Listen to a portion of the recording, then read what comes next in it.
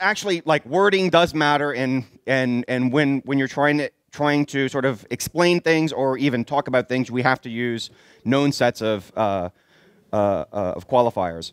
And so what we have today is we have in Plone, we have a bunch of JavaScript that uses libraries to do stuff. We don't, I mean, I guess you could say jQuery is a framework, but it's kind of a library, sort of. And we don't really have, it's all sort of just messy. It's kind of old style JavaScript. You inline JavaScript, and it's just quite bad. So what we have today, we have Mockup, and Mockup is nothing more than a workflow. It's a development workflow that if you're building modern JavaScript in Plone, then really that's sort of the position to start at. There's something called PatternsLib, which is a library that that Plone app widgets uses to build out some more dynamic features, UI elements, and so we have PatternsLib, and we have a workflow, but now there is sort of the missing part to Plone, and I think it's unfortunate, but we don't have any sort of JavaScript application. And by JavaScript application, I mean some sort of self-contained JavaScript application, which typically would use either a library, most likely a framework, which would provide a end-user feature, some sort of functionality that you could reuse across different installations or different sites. Is anyone use Google's custom site search? JavaScript widget? No one. OK. How many people... I'm sorry, I should have started this in the beginning. How many people are doing JavaScript development? OK. How many people are familiar with... how many people are familiar with writing a JavaScript MVC app? OK. Does anyone not know what I'm saying when I say a JavaScript MVC app? Please raise your hand if you don't know what I'm saying. OK. So the modern JavaScript apps that are being written are sort of self-contained, actually like real programs that can be embedded on a page. The contract is usually pretty light for it to work on your inside your application, and it provides a host of features. In an example of something like Google Site Search, you can take some JavaScript and you have some DOM there. You stick it all together, and you have a sort of JavaScript input and search results from Google, and you can do all sorts of criteria filtering on it. Send it to Google, and you can even hook and show display the results differently. And so these applications are the things that are really where the action is happening, right? Like, the action is not happening in libraries because only a JavaScript developer who is writing, well, the libraries are not really where any innovation is going to be happening as far as Plone is concerned. And in even frameworks, probably not that because, well, we're not quite good at, we don't have enough JavaScript expertise or skin in the game to actually build out frameworks. But applications, things that can be reused, because the Plone philosophy is that you have components, and these components can be put into another Plone installation. You can satisfy these criteria, and you get new functionality. And this is what makes Plone actually very, very, very, like, it's the only reason why it exists, right? Is because, like, people can share components, and you can install components and get new features. And this is all at the Python level. But I think that that ultimately, at least in the United States, almost all development, although it still happens on server-side frameworks, almost all of it's happening in JavaScript. At least that's what I can tell. And so And so for for us to build MVC JavaScript applications, I think that we have a few things that have to be picked. One is we have to solve the workflow problem. Everyone has to know how to work with JavaScript inside of Plone, and mockup solves this. But there is a part where is a little bit more contentious, and I think that it needs to at least be thought about, and people discussing it, in is picking a framework, a JavaScript framework, which would provide more context and more structure for people to write richer JavaScript applications. You can imagine not picking a framework and then installing a bunch of components, and you have Backbone, Angular, Knockout, and Batman all running on one page, and it's just a huge JavaScript party, right? Which will happen if there is not a framework that is picked at some point. Picking something means that you have to, means that someone ultimately is unhappy because they're, you're going to be deciding something that they probably don't like, but that's sort of like tough. Like it has to happen at some point. This decision that has to happen is probably with the people who are doing the JavaScript, and at some point they should make this decision, right? How it gets done, I have no idea, but it must get done. And if we don't see sort of some adoption at least in the people who are wanting to build out MVC apps, and we don't see an opinion around framework, I think we're failing.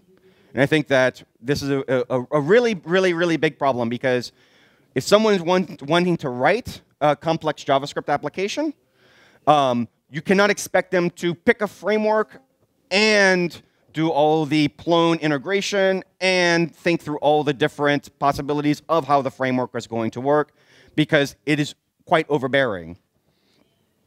So when I say a framework, really it's the direction, the structure, how to, not just the workflow, but maybe sample apps of writing a non-trivial JavaScript application that's reusable, that you can use, and provide the sort of a path for others to come and write more sophisticated JavaScript applications. So, I will show you a JavaScript application that is pretty incomplete, and the UI has gotten actually worse as time has gone on. So I apologize. But I think that this sort of demonstrates, at least for me, like the power of JavaScript. Is anyone here familiar with Meteor.js? Hands up. Anyone familiar with Firebase? Hands up. OK. Wow. OK. So let me show you a quick example. I think that I'm going to start winding this down. I'm talking a little bit fast, but I want to open it up for people to ask questions, because I think that the question side is very important. So what we're going to see here is an application that you can get off GitHub. Balazs and I were working together, and the idea was, or is, I have a customer that we need to provide some interactivity, real-time interactivity between people. So the okay, wait, so I'm not going to go into that. Sorry. So the goal of this is for us to provide real-time interaction. So there is a movement right now. The cool kids, and not only the cool kids, but like the future of the web, essentially boils down to WebRTC, and well, WebSockets is a few years old, but like these services such as Meteor and Firebase are sort of services. The implementation is WebSockets, but the services are persistent, are a distributed persistent system that has a JavaScript library, or a JavaScript interaction with your frameworks. They're JavaScript frameworks that when you load a model, your model will update whenever someone else changes it. And so I'll show you an example of this, and you guys can all hop on the website as well. And we can sort of see how this works. So, and the reason, again, why this thing is being built is for people to have first of all, is a framework for us to provide asynchronous messaging between people. But you have to understand the idea is that I have lots of customers. I cannot install software. I personally don't. I have 2 kids now, and I don't have time to install software. I don't have time to care about software. I have time to like help build software and deploy it, and it has to work. And I don't want to run anything additional. That I'm not. I am the anti-free person where I was sort of always into Microsoft. So like I don't care about freedom of my data. Like I already sign up for like the NSA, right? Like I'm like, okay, you know, it's happening, right? But that's my choice. You can go and do whatever you want. There's open source versions of this with Derby, all sorts of stuff. Go have at it. But the idea is quite similar, quite sane. Like it's all the same here, which is sort of real-time JavaScript. Is that what they call it? What's the, yeah? There's a buzzword or something, and we'll call it real-time JavaScript. So anyway, what it does is, any other people can hop on. The logins are user 1 through user 5. The password is secret. And so you have to understand, the only thing that's integrated into this is some very, very small part of JavaScript, which is hooking into Firebase. We're signing some tokens with Python because when we're generating the JavaScript, anyway, so you can go and look at Firebase and understand why it's doing it. So it's user 1, 2, 3, 4, 5, password secret. So all this is all Plone. There's nothing different about this at all. You can install this application, and the only difference really is that when you log in, it has a little bit of JavaScript that is initializing a framework and initializing the Firebase application. And that's it, right? There's nothing else that's happening. And then we sort of, when we initialize it, our JavaScript application, we add this COM Central thing, and you click on it, and it looks terrible. That's fine. So it does all these different things that don't make any sense because it just doesn't. But let's click on messaging, and we can see sort of like a little chat system. That should work. There we go. And so the chat system is nothing more than a very primitive JavaScript application. And you have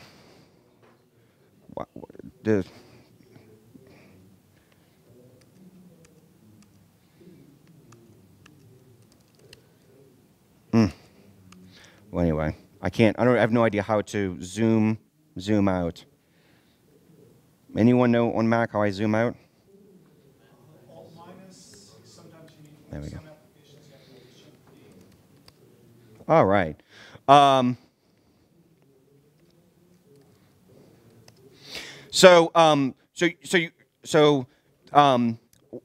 not doing. So we have the interactive chat, right? We have no server running. Anytime a model gets updated. So I'm not even going to talk about that part. I'll just say that we have oodles of functionality that we can use, and all we had to do was include a JavaScript service. That's it.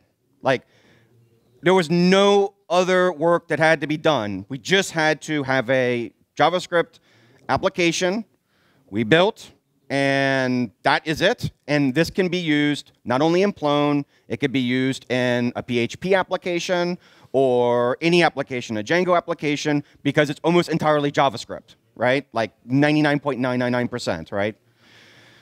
So in Plone, we have to have these sort of JavaScript apps being built. We have to have a broader understanding of what is possible with these things, why would we do these things, and to build little tiny applications that hopefully require almost nothing on the server side, because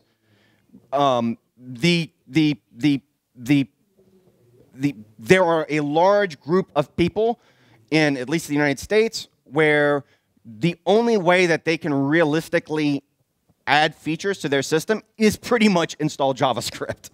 Like, this is like a large group of people. And we can do that. I mean, Plone has to change a little bit, and I think the changes are being made, but we have to write some of the apps to see how it works. And I think that it doesn't take very much for us to get the experience and to make some decisions and to actually have a comprehensive JavaScript story. We're quite close. And I think that there's a little bit of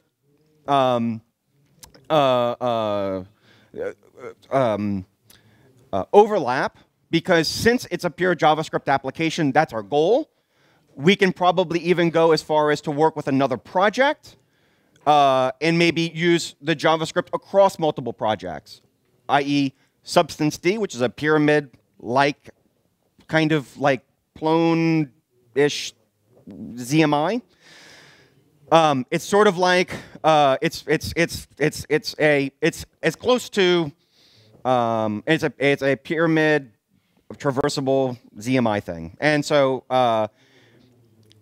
it is very possible that we could build JavaScript applications and have them run across both environments with very, very small amounts of changes. And this has, again, it is quite possible for us to do enormous amounts of functionality without extending Plone itself, especially if there's a decent base for us to build on.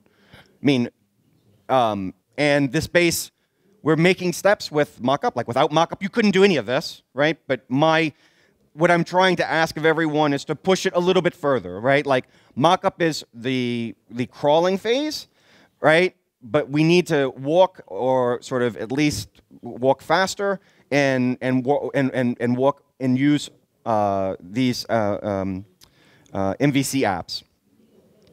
And so I think that that's pretty much all I wanted to talk about, and I should have like 10 minutes, maybe, to ask questions. And questions, yes? Yeah, do you have a PAS plugin for the users here? I mean, is it users in Plone also? Yes. So that's exactly right. So you can find this on Balage's. I think the Firebase Plone demo is it has a build out, and you can run it. And yes, it has a PAS integration, because you have to sign a token with the provider. There is a integration part, right? That has to be there. We have to sign stuff. Other than that, it's that is sort of a part of the basics that we're going to have to support these applications. And so that already exists, right? Like this application exists, right? Like, yes, it's quite primitive because of what it's doing. But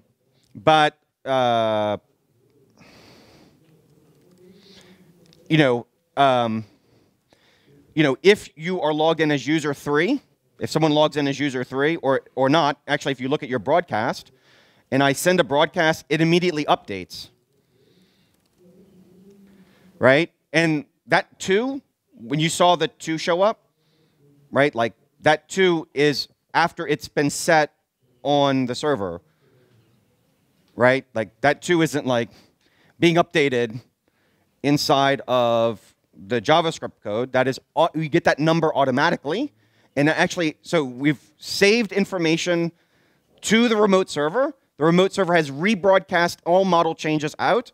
And so if you're looking at this on the server and you see that number change, which is almost instantaneous, you get that for free. You don't have to do any JavaScript work, nothing. And there's all sorts of JavaScript libraries and frameworks and these are frameworks and libraries that you can hook into to provide this stuff, right? It's free, I mean, you do no work, right? Absolutely, you have to do nothing. You don't have to store anything. You don't have to change any schemas, nothing, and you get it for free. Yes? So the WebSocket and Firebase, etc. story with Pyramid is pretty good. Is that on the back end, and does it require your installation and not using it? So this does not. So this is using a service called Firebase. I'm sorry, I wasn't probably clear about that. This uses Firebase, and I don't want to run Node. You can. I don't want to run anything. If anyone wants to talk about WebSockets, you are a bolder man than I to implement a asynchronous WebSocket server that provides all the rich feature set that you would have to have something quite robust. It is not impossible. All of the tooling is there, but there are services now that like you get it for free, and these guys are like totally kicking ass. I mean, they're like really knocking stuff out in the States. And Firebase, I think, is like, if you don't do anything from this, if you get nothing from this conversation, if I'm just sort of talking just nonsense, at least go to firebase.com and Meteor and look at these technologies. These are quite interesting. And I think that we can bring these kinds of things into Plone. And I would hope that people would talk to the JavaScript team, sprint, work with some of the JavaScript guys.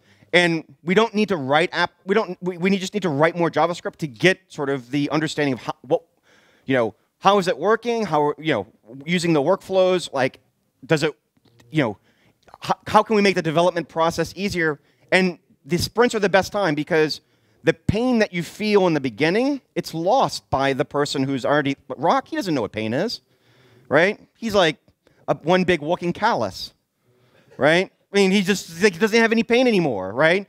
But like you, when you actually like touch this stuff and it hurts, like that is like that data point has to at least be like it should be shared, right, with the JavaScript guys.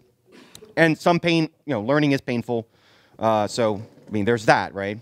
But there's unnecessary pain as well. Yeah, Dylan. Just to add to that, we recently did a sprint on mock-up and stuff, and Rob's got it down to a fine art of teaching you, takes you through how to do the testing. So if you sit down and you do the sprint this weekend with Rob on mock-up, and you'll learn a lot of JavaScript in a very short space of time.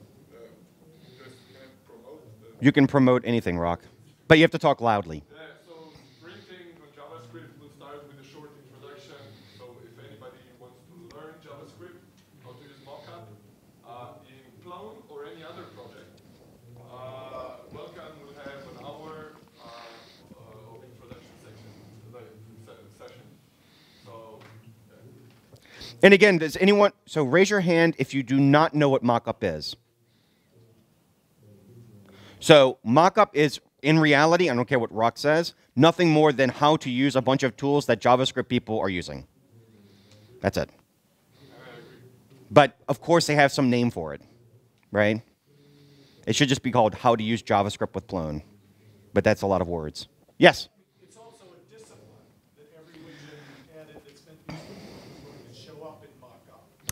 Right. Demonstrate its use and discipline those who want to add widgets so that we have a place where we test them. That's true. That's true. I am short selling it by saying it's how to use the. It is more than that for sure. It's the implementation. It's a lot of JavaScript implementation for Plone widgets, but really, there's no other place for you to go and say how am I going to use the JavaScript toolchain? What toolchain do I use? How do I work with JavaScript? Mockup is pretty much the entry point for you to learn how to use it. And I'm pretty sure as any Python developer, it's quite actually good for everyone to talk about this because whatever technology you're using, if you're doing web stuff, JavaScript is basically like that's a reality, and you're going to be using it.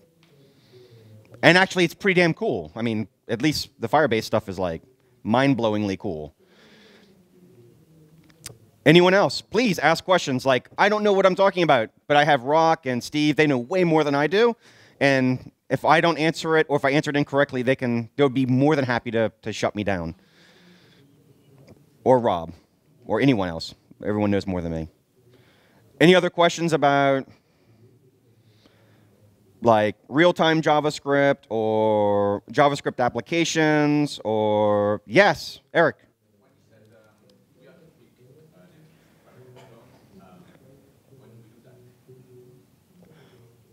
The question is, when do we write a MVC application for Plone?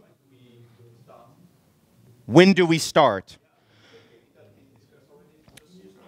So you can talk with Rock about that. Rock, you want to explain when do we do that? So, well, there are a few problems before picking. We have to solve quite some stuff. We have to get widgets working before we can move forward. But some work has already been done in this area. We actually have our first application inside the mockup. You can actually show the I don't know. You give me a URL and someone paste a URL into the chat window. I'll go to it. Well, anyways, there is some work being done, but I'll just say it's going to happen from the developers.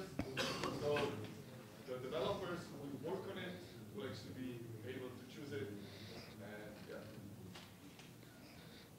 of course, everybody's going to be. Yes. So, and again, like, so someone's going to have their feelings hurt. That's fine, right? But like, really, ultimately, it's JavaScript, right? And like, I'm quite opinionated because I'm American maybe, or I don't know what it is, but like, you know, if you want to look at this, everything we have, you can follow this example. Actually, use the more recent one. It's called Firebase Communicator. And there's a large install, like you run build out, you set a few environment variables. We made it as simple as possible for you to get started to have this running. And there it is, installation, build out example, setup, take your URL, you go to Firebase, blah, blah, blah, blah, blah. How do you use it? Here's how you do the development. You know, describe some of the, I mean, this is at least a starting place if you want to see something immediately. But I think that the mock-up stuff, you know, what Raka's talking about as well is another one. But we have to at least use it and make something. Like pick a very small application. Maybe it's showing the number of commits on GitHub for a given repository, right? For all the things inside the control panel or whatever it is, right? Just something very, very, very small. You write it, and that's it, right? Because we have to have more experience, people writing it, and figuring out what the problems are. Yeah, just one question, because you chose Firebase, right? As far as I know, Firebase is proprietary. So, Open source, yeah, I know. Well, you picked it because it was a service you didn't install. Have you thought about doing, like, because the same things you get from Firebase, you can also get from CouchDB, which is also as a service could be. so What was the reason for? So the reason is I don't want to run anything, period. And also Firebase, but you know, Firebase and Couch. Come on, there's not really much of a there's a huge difference. Huge difference. Like I'm incredibly lazy, and this really is supposed to be a technical preview. The idea is that you should be able to look at this code. Okay, so Firebase. So there's two pieces to this. I didn't explain this. I'm sorry, because I presume you'd go and look at it. We have Angular, which is a framework, right? I am incredibly opinionated that I think Angular is a good framework. But we have to have a framework because like anything else would not provide any sort of precedence for anyone else to come in and look at the software and copy it and use it in other ways. If we're just using our own code, like just directly using Firebase with Plone, like it wouldn't be very much use for anyone else to reproduce, right? We're trying to provide some structure. That's the goal.